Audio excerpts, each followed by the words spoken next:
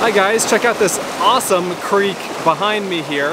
I've actually fished this once before. It was about 2 years ago. I fished it for about an hour. Haven't fished it since. I do remember that I caught rainbow trout. And I'm going to be fishing this rod. This is the Tanuki Pocket Ninja. It's a little pocket rod that can be fished at 11 feet long.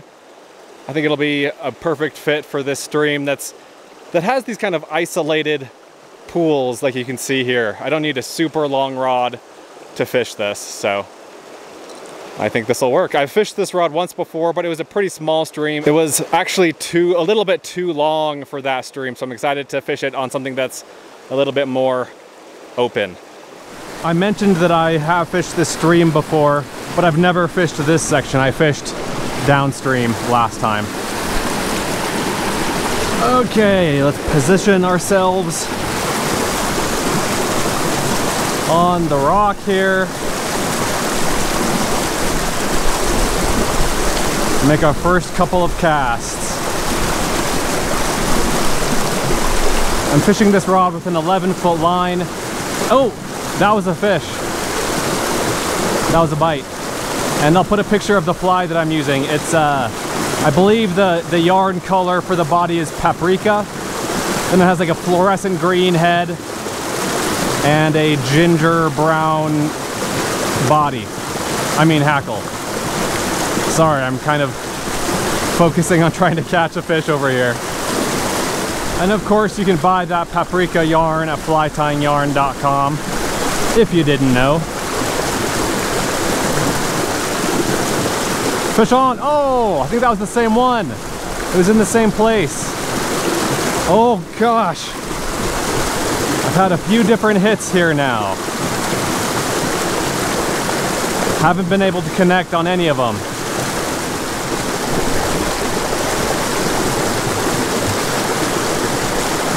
Fish on! Finally, over there.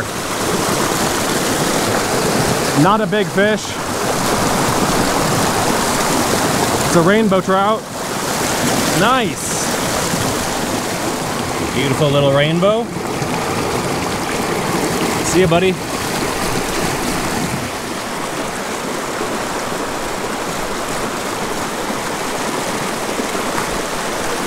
Fish on! Ooh! Where'd he go? He's behind me now.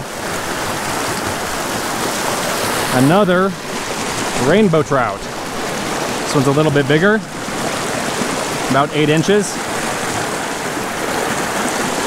See you, buddy. Isn't this a beautiful stream?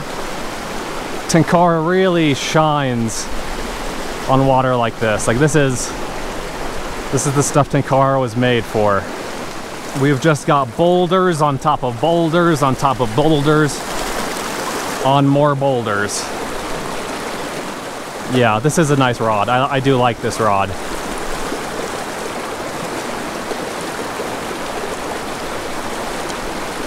Fish on. And off. And it is cool that it packs down to be so small. Like, I don't need a pocket rod, but it's just neat that an effective fishing rod can pack down to be so small. Fishing right in front of that big boulder now. There we go. Oh, I've been slow on a few of these takes. I think I'm missing several fish because I'm just not setting the hook fast enough. Got to get my head in the game. If you've never fished with a Tenkara rod that doesn't have a cork or foam grip on it, that might be a question for you, or a question that you have. You know, how does it feel? Is it annoying? Does it feel nice? Like, what's it like to fish with a rod that has no discernible grip section? I mean, this one is, the texture is a little bit different here. It's like a matte finish here, whereas this part is a glossy finish. But you know what I mean, there's no cork or foam grip. Not a big deal at all, in my experience. Doesn't bother me one bit. I have several rods that don't have foam or cork or any kind of, you know, wooden grip. Not a problem. Another thing you have to think about when you're fishing water like this is how much time do I dedicate to each pool, to each big pocket. I mean, I could spend 15 minutes going through every inch of this pool here and the one next to it over there. Or I could just put, you know, 2 drifts through each one and then move on to the next one. That's kind of the approach I'm taking today. I'm just covering ground. That's what I'm trying to do.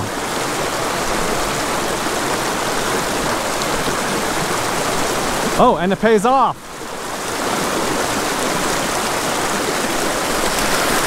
Got him. Had to launch him over the rocks there. It is another rainbow trout. How nice. Beautiful fish. Sweet. Oh. Wow. That was instant. I'm not sure if I'll be able to land this one here. It's a nice sized rainbow trout.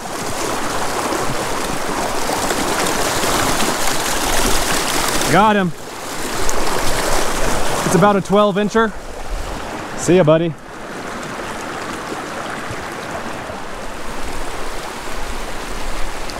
Fish on.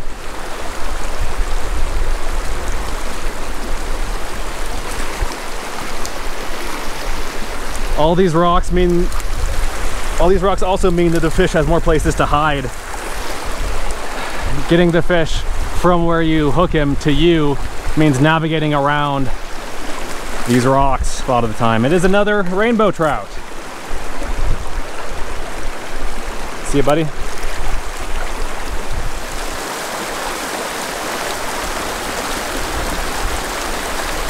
Fish on.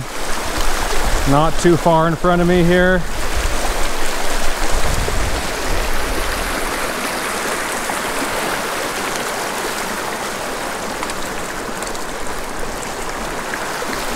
Eventually got him in the net.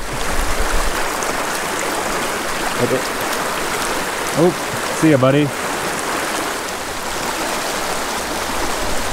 Oh, that was instant. I was getting my my fingers resituated around the rod. That was the first cast after catching that last fish.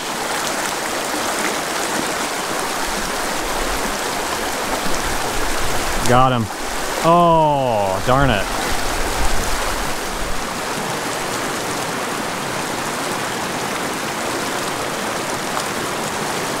Got one.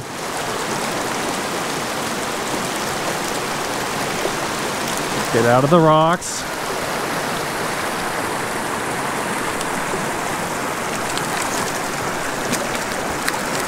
There we go. That is a fat fish. It's a little football. Look at that guy. He's a little chunker.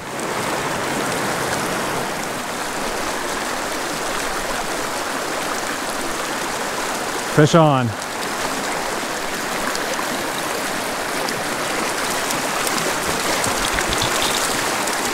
Got him.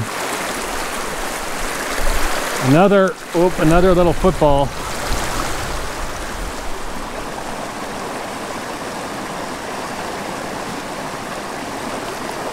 Fish on. And he's freaking out. He's going all over the place. Whoa.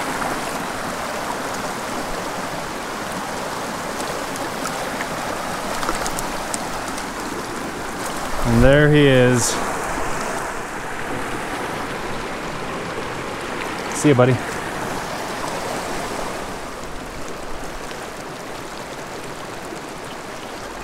Oh, that fish just wrapped the line around that branch sticking out there. As soon as I hooked into a fish, I thought, oh no, because it was right by that branch. Sure enough, he went like under it and then over it and then spat the hook. The end.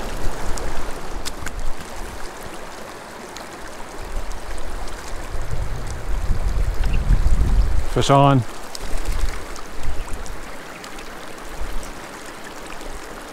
It spooked a couple other fish in the same place. Oh, come on. There we go. Ooh, he spat the hook, or he came off the hook as soon as he went into the net. Another fat rainbow trout.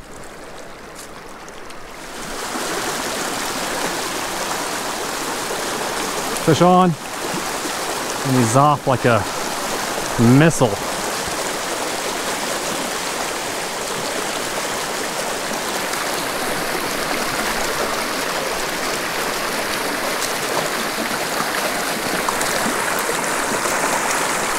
There we go.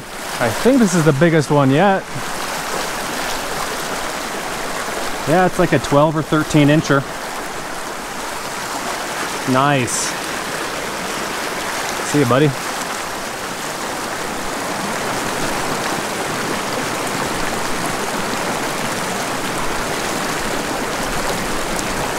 Oh, fish on.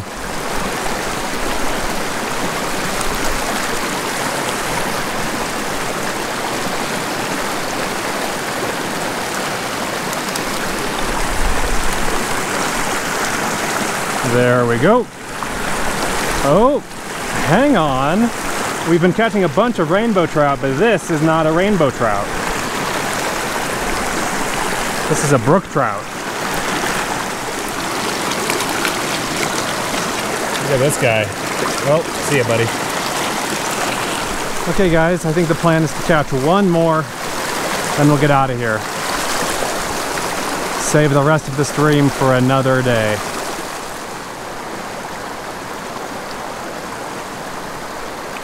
Fish on. In this emerald green pool here.